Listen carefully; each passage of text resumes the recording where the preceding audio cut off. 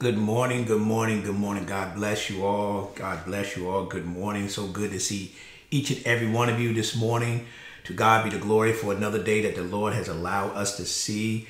God bless you all. We thank you for joining us this morning. We are so excited. Another lesson that we're going to share on today. We want to thank God for you for joining us. We want to thank God for Pastor Smith and Pastor Moody being with us this morning, Mother Pat, Deacon Gail, Brother Josh, Sister Tina, Sister Rita Cooper, Cousin Pam, Sister Beatrice, Latifa, Sister Yolanda. Thank God for seeing each and every one of you guys. Again, we thank you for being a part of this. This has been a wonderful experience. I'm so excited about what God is doing. We thank God for our brother John and all those who are joining us on Instagram. Amen. Good morning to you guys. It's so good to see you guys. Just greet each other. Like I said, we got to keep this thing as normal as possible. Amen. Our virtual hugs, our virtual kisses as well. I pray that everyone is doing well and everyone is safe, that everyone's good and you stand encouraged.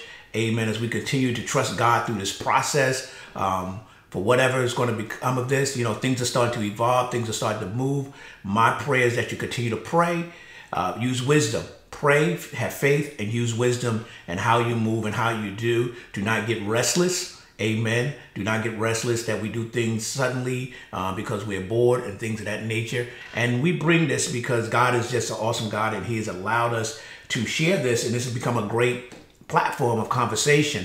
I know even people are still working. They either watch this before they go to work. And even I got a call yesterday, want us to come in and do a couple of hours during the week just to come in. But I told them I could only do certain hours because of the fact that I'm going to continue this until God says something different, because this has been truly a blessing to be doing this and to share. And as the more I do it, the more I get excited. I found a new refreshing in the Word. And I listened to Pastor Moody's live yesterday, and he said one of the things that God has done in this is force us to get that rest that we kept saying we needed. And He has forced us to get that rest. And one of the things about this is that we cannot use the excuse, I do not have time. I do not have time to do this. I do not have time to do that. So whatever it is that was been in your heart that you should have been doing, I've been talking to people about doing your books, doing your lesson plans, creating new curriculum. Think outside the box. Don't look to go back just in the same way. Sister Gail, you're on here. I want you to really get comfortable. I want you to get comfortable. And I'm telling all of you, get comfortable doing this, because this is not something, I do enjoy this because I get to interact, but it's not something I would say that I would jump to do it, but I understand the purpose of this, and we have to lean into what God is saying. So even when it comes to how you did what you did, start thinking about how I could do this different. If I need to do online class, I have a friend of mine right now who I'm working with. We're actually partnering with this, and I'm gonna get into the lesson. We're gonna have our prayer, and we're partnering with, because he's taught his kids homeschooling. And if you're not ready to embrace homeschooling, you're going to be in for a surprise, because homeschooling is going to really be here to stay. I foresee going back to school, Deacon Gail, that it's probably going to be part-time. Not only part-time in the classroom, part of the day. That's the way I see it, because in order to accommodate, we're already overcrowded. So now they're probably looking at half the capacity for half a day, then the other half in another part, there's going to be at home schooling. Or if it's not in your home, there's going to become some type of setting. So we have to prepare ourselves for what God is speaking in this season. Online workouts. I don't know if Sister Sonia is on here, but online workouts, things of that nature, online teaching, cooking classes. You have to be creative in the things you do. Let us pray. Father, we are so grateful for this day, this wonderful day that you have allowed us to see. We're glad to be found in the land of the living.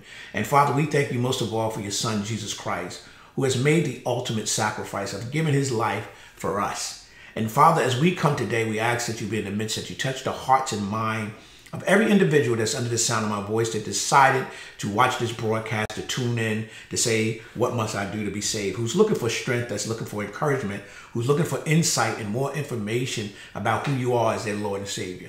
And we thank you for each and every one of them in the matchless name of our Lord and Savior, Jesus Christ. Let the people of God say amen, amen, amen. Again, let's use our virtual track, our digital track, and by sharing this, starting a watch party, get this out to as many people as possible that they can receive the word of God. I believe it was Sister Smith. Hey, Sister Beverly Lugo, how are you? God bless you.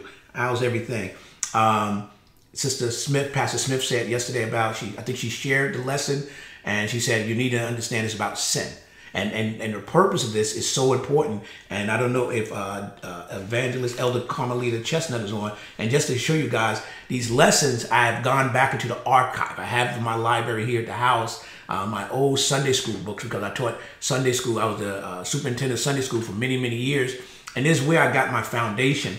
And it's where I learned what I know today. I mean, honestly, what I know today through my pastors and through the teachings, but a lot of it came through coming through Sunday school, which every week, because I would teach, because I was over it, I must say, forced to have a study habit, good study habit. So that's kind of helped me over the years to kind of understand the Bible and to learn the Bible. You don't realize how much you know sometimes until you go back and you start sharing these lessons. And this particular series that I was looking into, I look back, and I don't know if you can see this, but it's since 1993 to 94. It goes back that far, many years ago. But as even go back 2,000 years ago, the Word of God is still relevant. It's very, very much relevant for today. Amen. So again, I pray that yesterday's lesson was a blessing to you. You took good notes, because remember on Thursday, and I'm telling you honestly, I forget what day it is. I forgot it was Wednesday today. Amen. But on Thursday, we will have our quiz. And it's not about failure or passing, but it's to have fun. And it makes us get more involved, because I remember when we first started doing it, somebody said, you mean to tell me I have to actually get out of my bed and get a pen? Yeah, because I know for some of you guys, you don't even get out of bed yet. Amen. And that's all good. But that's the beauty of this, that you're able to roll over and get this lesson. Amen. And just be relaxed. Grab your cup of coffee. I have mine right here. Amen. Getting started. Some regular coffee with some oat milk and some sea moss in it. Amen. That's just how I roll and how I do what I do. Amen. But to God be the glory. And I want to thank each and every one of you also for birthday wishes on yesterday. It was a blessing. It was wonderful. We had part of the leadership team come by. They did a little drive-by parade. It was good. I had a quarantine party with my family, and it was funny because at one point everybody was standing around with masks on. I was like, this is funny. But it was really, really good. And we didn't even have a candle. We didn't have a candle. We used a chopstick. They took a chopstick and lit it as a candle, but it's all about family, it's all about love, and that was a blessing in itself. Good morning, Mother Tisdale. So good to see you. So today we talked about the judgment of sin on yesterday. We talked about the judgment of sin, and this I believe this lesson today is going to be very, very interesting for a lot of you, and it may cause you to dive a little bit further in your study.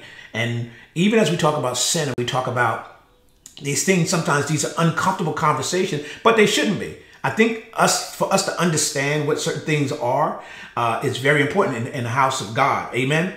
I've asked a question a few months ago, and the question was, and I got no response. I'm going to let you know right now, I got no response.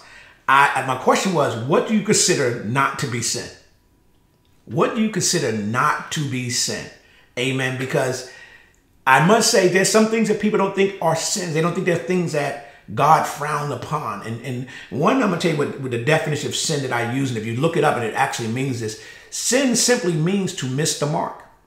Sin means to miss the mark, which means basically I am aiming for a target. I'm aiming for something. I'm trying, I'm attempting, I'm striving. I'm making the effort through faith, because that's what it is, to hit the target. Every now and then, I may miss the target. Amen. I'm not gonna say it's good or bad. It's neither or. It's the fact that you're operating in that way, that you're aiming for the target. My only problem is when you're not aiming for the target at all. If you're not aiming for the target, you stand absolutely no chance of hitting the target. Amen. So God takes grace and allow you to hit that target. So we talk about things like sin.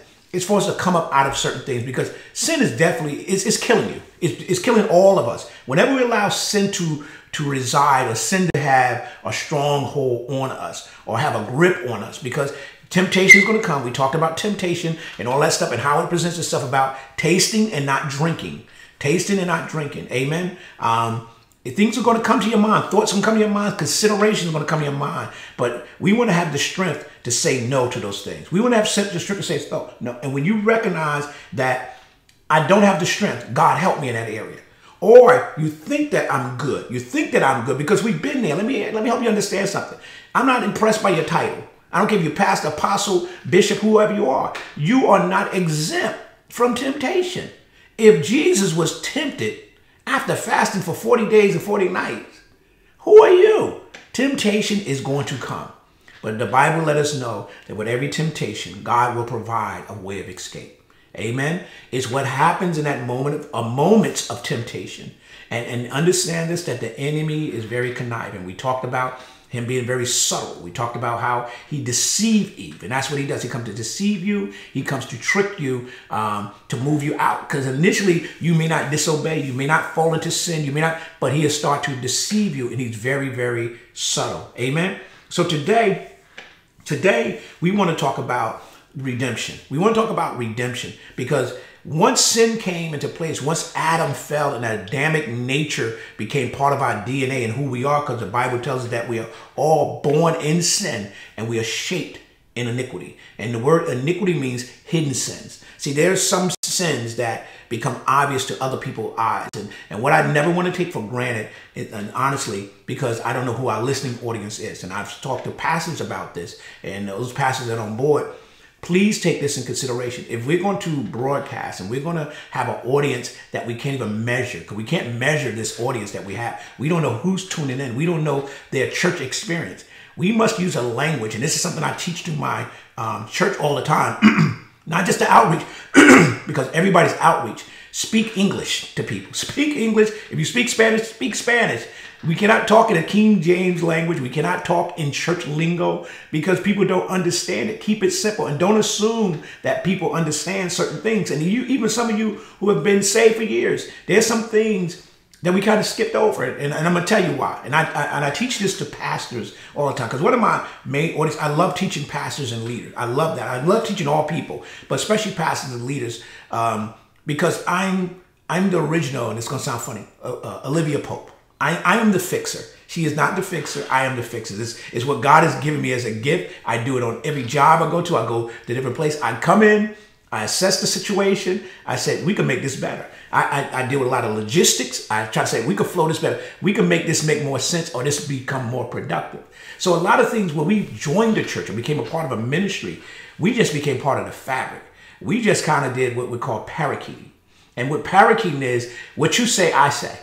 What they say, I say. And it becomes the lingo because I want to be accepted. So I speak the language that's in the lane that I'm in. But I don't always understand what it is that I'm saying. So what I like to do is take the word and break the word down. That's why Sunday school is so important. And that's why you have to teach. That's why teaching is so important. And I thank God for the gift that he's given me to do that because the way I approach teaching, and I share this on one of our broadcasts, is when God first laid on my heart about teaching Sunday school, I was only saved a couple of months. And I don't even think I was truly saved. I think I was saved. I was in church. I just started coming, Pastor Moody. And as I was studying, the Lord says, and it was one of these books. It had to be one of these books. And the Lord said, don't study to learn, but study to teach. And my whole approach to how I study the word, how I prepare myself, is from the perspective of the student. I ask within myself the questions that people ask when I come across a certain passage of scripture. I'll pause as the Holy Spirit give me guidance and say, okay, bring this point out a little bit more or explain this without a person asking a question. So even though the person still asks a question, I want to answer the question in my teaching. I don't want to just give you information, but I want you to understand what that information means. So we talk about words like sin. We think sin, but you have what's called iniquity. And those are the hidden sins of the heart. And those are things like pride. Now, pride will manifest itself on the outside by the way you carry yourself and your behavior, jealousy, envy, hatred. Hatred is not always visible. Even though there may be acts of hatred that takes place, many times it resides in your heart for a long time. Amen. Before it even comes out. And what it's doing is destroying us. We talked about bitterness on Sunday. Bitterness always disguises itself and covers itself. Amen. So today we're going to talk about redemption because we have sinned and we have fallen short of the glory of God. And when we're talking about the Old Testament, a lot of times we don't like to read the Old Testament. We don't understand the story. We know the stories, but we don't understand the purpose behind the stories. And today what I'm going to share with you is going to be about redemption because what the word redemption means to redeem. It simply means to buy back. That means something that I once had was now no longer in my possession. Amen. So when man fell, they were no longer in God's possession because of sin. They're fallen into the world. They're given into the sinful nature. So now God had come up with a plan Now, let me tell you something what the Bible is about. The Bible itself, overall, if you look at the Old Testament, you look at the New Testament, the way it's broken down, there's certain books of prophecy, there's books of the law, there's books of songs, there's books of letters to the church. There's a lot of things that's broken down into parts when you really break down the Bible. Amen? You have the Old Testament, you have the New Testament, right? But the book of the Bible, and you have history. If you look at the book of Acts, those are books of history. There's certain books in the Old Testament that are historical books. They're dealing with the Bible from a historical perspective. Some deal it from laws of the Bible. But the overall picture of the Bible, because some people say, this seems inconsistent. This don't seem to line up. Why is it over? It's about redemption. The whole Bible is about redemption, redeeming, buying man back to God. That's the whole purpose. If you don't understand anything, understand that the entire Bible is about the redemption process. So when you look at redemption, when you look at redemption, and you look now that's going to change your lens, how you look at the Bible. You're just not going to pick and choose little parts and say, okay, I memorized that part, but I don't know how to apply it. So today I'm going to share something which was called, things are called types and shadows. I'm not sure if you're familiar with them. They're called types and shadows. Where did I do? Oh, here's over here. With types and shadows. And I'm going to give you a little bit of definition about what some of these are. Amen. So types and shadows. The Bible, the Old Testament, because what I want you to do, I want you to understand that the Old Testament was preparing you for the New Testament. And I know in parts, we see little parts there. And I think on Sunday when I talked about it, it talked about the prophecy from Isaiah, and we know there's certain prophecy. But the entire Old Testament was really about foreshadow. It was about what was to come. So when you talk about a type, talk about type, I wrote down the definition. A type is a person or event or ceremony that is the foreshadow of something to come. A type is a person, an event, or ceremony that is the foreshadow of something to come. A shadow and a type could sometimes be interchangeable, but a type, when you look at it, it represents something else. It's symbolic of something else to come. When you talk about a shadow, if you're walking down the street and someone sees your shadow is not you. It's a presentation of you. It's not the absolute you, but it's a presentation of you, and that shadow has to be attached to something or someone. Amen, or some type of ceremony. So in the Old Testament, there are a lot of types. There are a lot of shadows. There are a lot of things that are symbolic of things to come. So when we talk about redemption, we know the ultimate redemption is Christ dying on the cross for us. That's the ultimate redemption because he bought us back. How did he buy us back? How did he buy us back? With his blood. We talked about it yesterday. Because in the Old Testament, when Adam fell, the first thing they tried to do was cover themselves with a fig leaf. And sometimes we have a fig leaf salvation. We try to cover ourselves through our own acts. We think that we could do things to redeem ourselves back. You can't buy your soul back from the devil. The devil is not interested in anything you have to offer. The devil is like, what do they call them? I think it's same-day loans or payday loans and things like that. He's like a loan shark. The devil's like a loan shark. No matter what you borrow from him, you can never pay him back because he never plays by the rules. So when you think you're getting over, when you think you're getting by finding shortcuts and doing things to get over, they're trying to circumvent certain things, and you go to the enemy to help you out. And the enemy has a lot of imps. He has a lot of people that work for him. He uses a lot of people. And again, we talked about the book of James, how he would take your own lust and draw you out. That's how he get them same day or whatever you call them loans that you get where the interest rate is ridiculous. You know how you go to the car dealership and you know your credit is, really not impressive. Your credit is not impressive at all. You go there and they tell you, we guarantee you now. They said, we guarantee you anybody can get a car loan. And they do. And I'm telling you, even now, be careful. Even now, they're going to be offering deals, but be careful. You're going to sit in there and they're going to run your credit and that paper going to keep running. It's going to keep running. You're going to realize, I got a lot of problems. Now, what they're going to do, they may not send you home, but they're going to send you to this other office down the hallway. And it's called special finance. And special finance is like 25 to 28%. Trust me, the reason I know this, because I've experienced this for myself. So I'm sharing with you what I know. But that is the devil. That is the devil because you're paying triple for a car that ain't even worth what you're paying for. So that's what the enemy does. He tried to get you to buy back certain things in your own effort, in your own strength.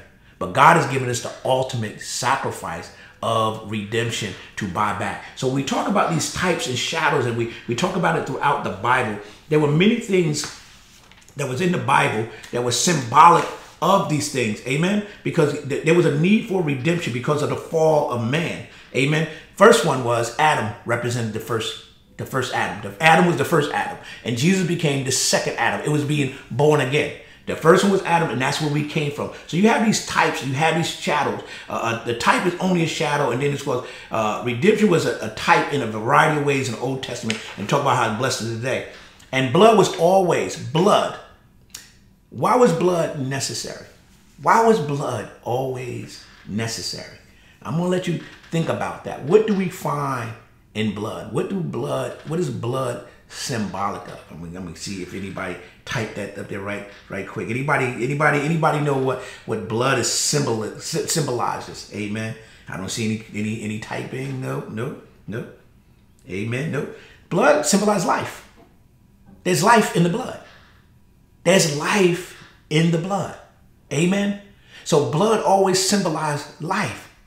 That's why when there was a sacrifice of the Old Testament, and God used these temporary, because he was showing you different types. When you go back to the types of sacrifices you had to offer for certain things, and that's a whole nother lesson, and we're going to need about 2, 3, 4, 5 hours to go over that. But what I'm doing, I want to prompt you to study. I want you to start digging in. I have a whole lot of books in my library, and I'm going to tell you something. My blessing besides Sunday school used to be, I would get up, and some of you that's local will understand what I'm talking about, Hawthorne Gospel, because we as African Americans didn't have a lot of resources for certain things. Amen. There wasn't a lot of bookstores. I think it was a bookstore on the corner of 24th and 10th at one time. But Hawthorne Bible, I used to go out there to their library, and I would sit there with books all over the table and study. That was when I was studying. Now I study, but I'm studying more now. I mean, even more now. I'm digging a little bit deeper than I used to, because now God has taken me back to go back to that old landmark. That says, this is the way that I want you to do. But we got to get into studying more and taking the time for God. Amen. I was talking to somebody yesterday, and I said, one of the key words, we got a lot of new words, not new words, words that are being used. One of the words is essential. One of the questions I want to ask you, what is going to be essential to you when you come out of this? When this quarantine, this whole thing kind of lift and things start to show some symbolism of normalcy, what are some of the essential things you realize that you need in life or I did not need in life? One of the essential things I need is my time to sit down and really dedicate myself to study in a whole different way. Some say, you study, Pat? Yeah, I do. But I realize I have to dig in even more, because this right here, this is life. There's life in the Word of God. Amen. It is life, just like it's in the blood. So when you look back over the different symbols, right? Amen. We look at the Passover lamb. We look at Abel giving a sacrifice to God. Because remember, Cain gave one of the earth, and one gave one of the field. But when we look at the Lamb of God. When we talk about the Lamb of God, you're constantly seeing in the Old Testament a lamb that was given up. But one of the key things about that lamb, and even for the Passover, we talk about the feasts and the festivals that they had to hold. One of the things about that lamb would have had to be without blemish and without bruise. Without blemish and without bruise. Think about it. Who did that represent? That was a foreshadowing of our Lord and Savior. Amen. So then you had what's called these different feasts. One of the feasts was known as the Passover feast. And the Passover feast was where every man would select a household lamb without spot or blemish. And then they had a process. Now here's the thing. With their feast and their sacrifice, let me tell you something. There was a process. It was work. It was work. And the thing about it, as we get later to the tabernacle, because when I first started finding out about shadows and types, it came when I studied the tabernacle. And I taught this at my church a few years back, and I'm going to bring it back eventually, because I try to cycle through, because I realized everybody didn't have these lessons. But even in the tabernacle, when they had to bring their sacrifices to the priests, right? They would come once a year. They had to line up to bring these sacrifices. And each type of sacrifice represent a type of sin that you had. Now, we barely want to repent today. We barely want to repent. Some of us would not have survived the Old Testament. That's why God knew that he needed us in such a time as this, because we would not have made it on Old Testament. We barely come to church. We barely come to Bible study. We don't come to prayer. So how would we be able to give these sacrifices? But it wasn't any type. And you got to remember, even Israel itself, God's chosen people, was symbolic of the church today. These were the select people. God chose this tribe out of Jacob to be the tribe of Israel, that they could be in a reflection in the earth realm to other people about this God that they serve. That's why if you really, really, really look, Israel wasn't that strong. They weren't the greatest. The only time Israel got in trouble was when they were disobedient to God. That's when God took back his hand. And let me tell you something. I thank God for grace. Because see, they didn't have grace. They had mercy. But God will allow them to realize, without me, this is what's going to happen. You don't have the strength. And I pray to God that we understand that today, that when we step out from under grace, that the enemy, we're open territory for the enemy. The enemy's coming for us. So you have Israel who represented, so the things and the traditions that they do, they had the feast of the unleavened bread. Let me talk about the unleavened bread. The unleavened bread means there was no yeast in it. There was no yeast in it. I remember when we were at the synagogue here in Patterson when I was a Highway Church, and we would have our service there because we was renting it out with the purpose to buy it. But let me tell you something. Even though we had not bought it yet, and we were renting, paying a significant amount of rent there were certain things as Jews they wouldn't even let us do there. On Sundays, I think they were selling donuts, but you could have dairy because this is part of the Old Testament. And understand, the Jews believe in the Old Testament. They still keep these laws. These are what's known as laws. These are known as tradition. These are things they did because they were waiting for the Messiah. And all these things was significant in symbolism and types that was pointing toward that unleavened bread was the yeast that would cause the bread to rise. And what happens with us, when we get yeast, which is for us, is really our flesh, we rise up and we get full of ourselves. We get full of it. So they was required to have unleavened bread, which was a metaphor for sin and their old life in Egypt. Even Egypt.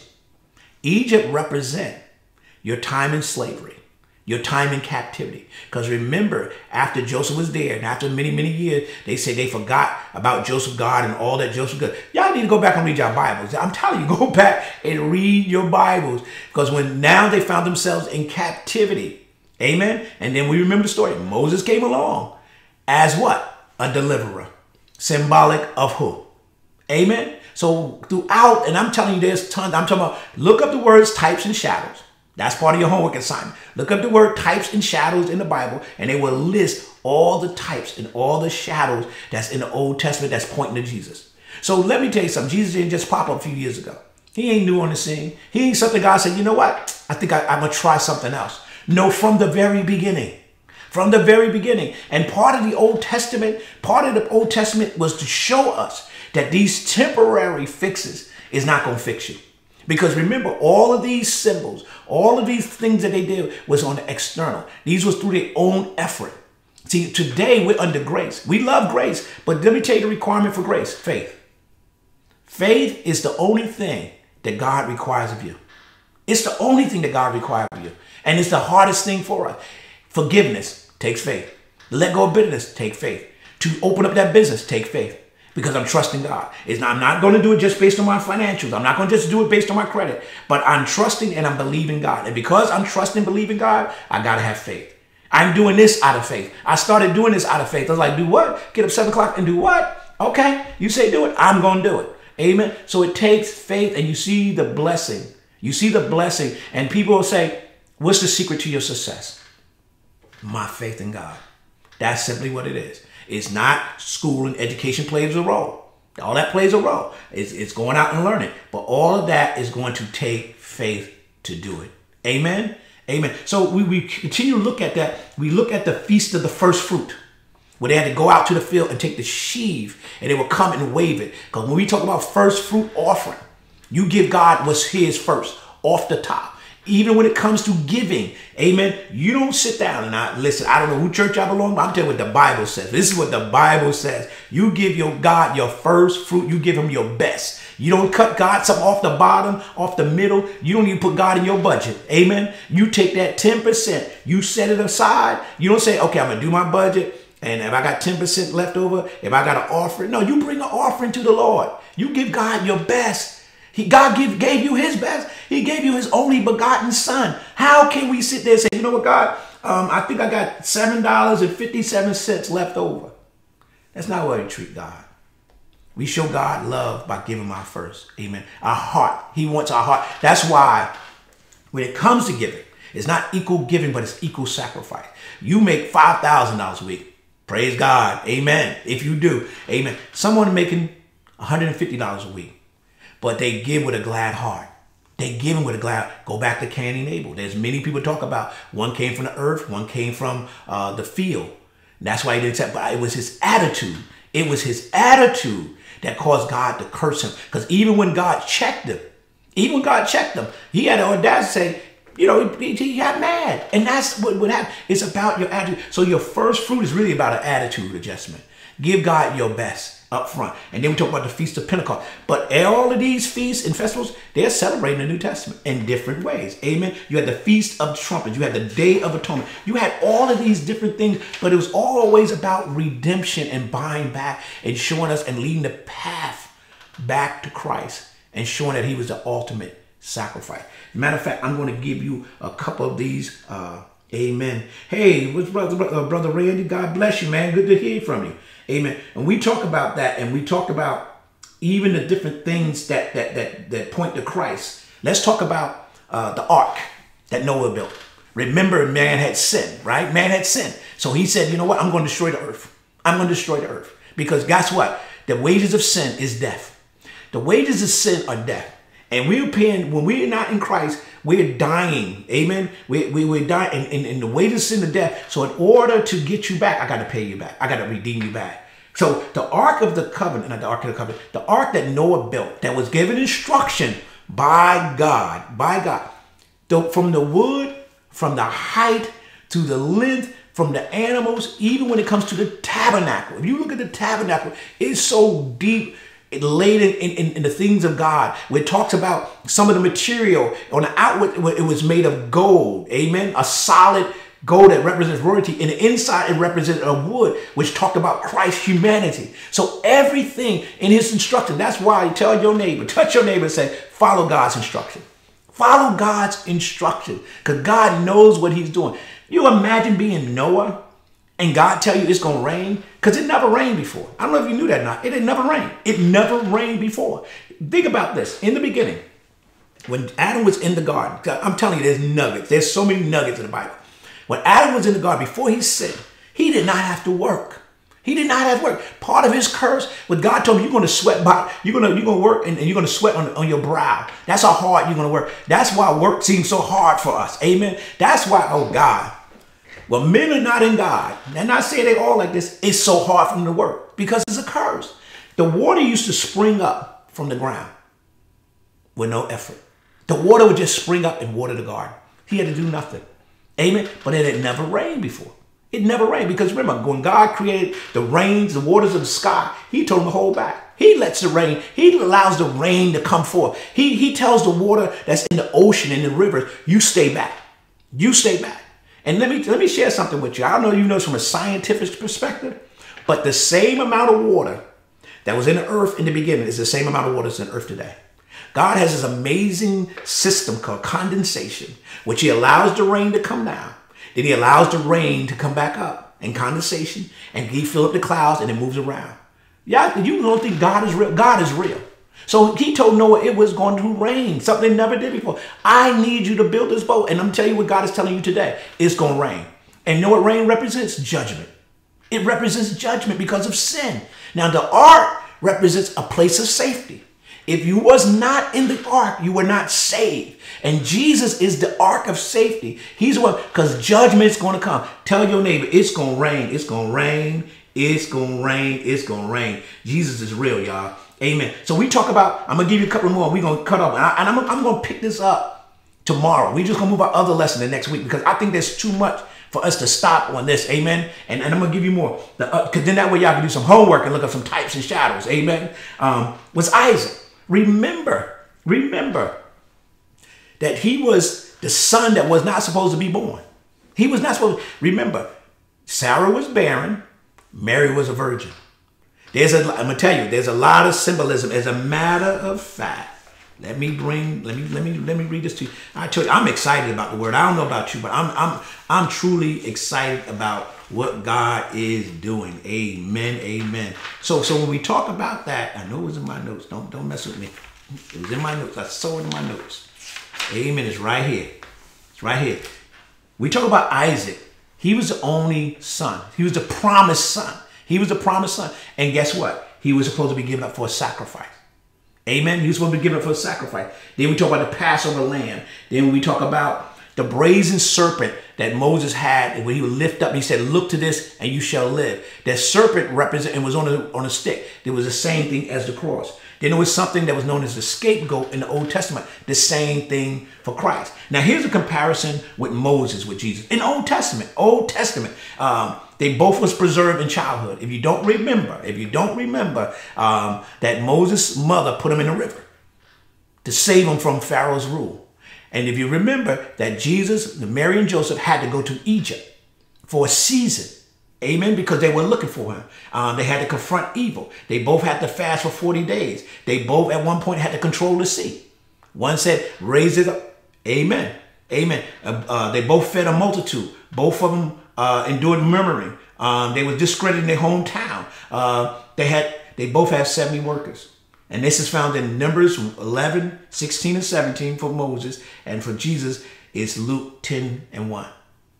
Amen. I'm going to make some of this information available to you guys to let you know I did not make this up. When you study about the tabernacle, when you talk about these different things, it just really shows you that throughout the Old Testament that God had a plan. He had a magnificent plan. He had a magnificent plan.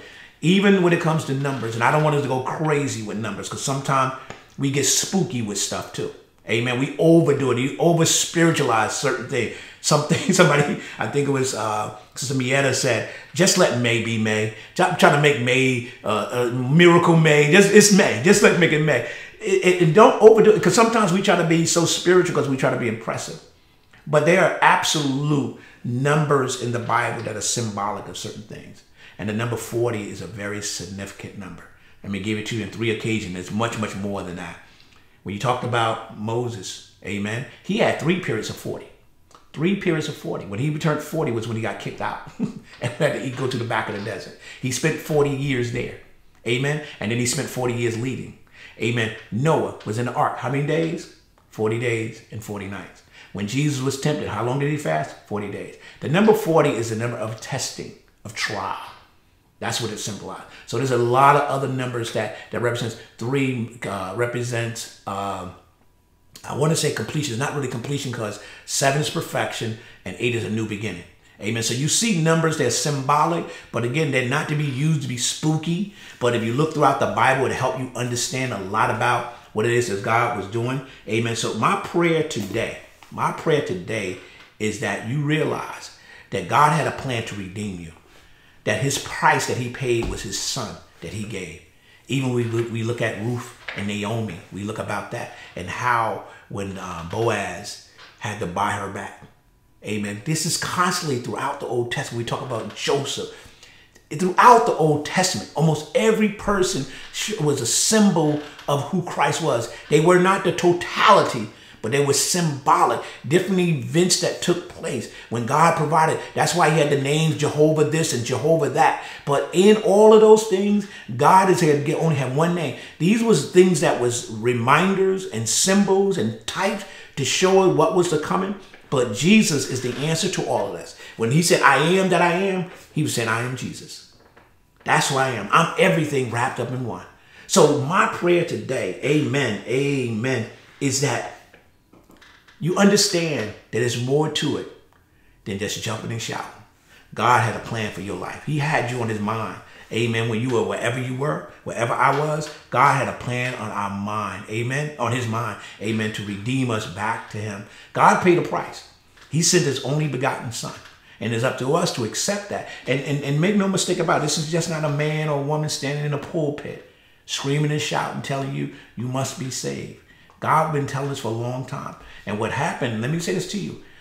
When you talk about the Jewish people and the people of Islam, A lot of them believe in the Old Testament. They do not believe that Jesus was the answer. But it's almost like me telling you that there's a man going to knock on your door at 2 o'clock in the afternoon. He's going to come in a red truck. He's going to be wearing a blue shirt and green pants with white sneakers on. And I'm telling you this, and I've been telling you this, and I'm telling you he's going to speak in a certain language.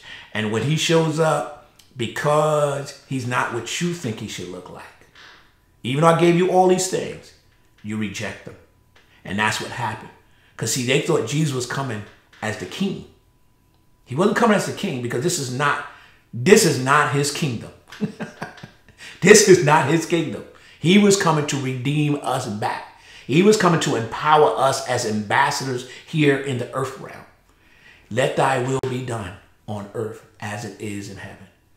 That is who we are, and that is what we represent here in the earth realm.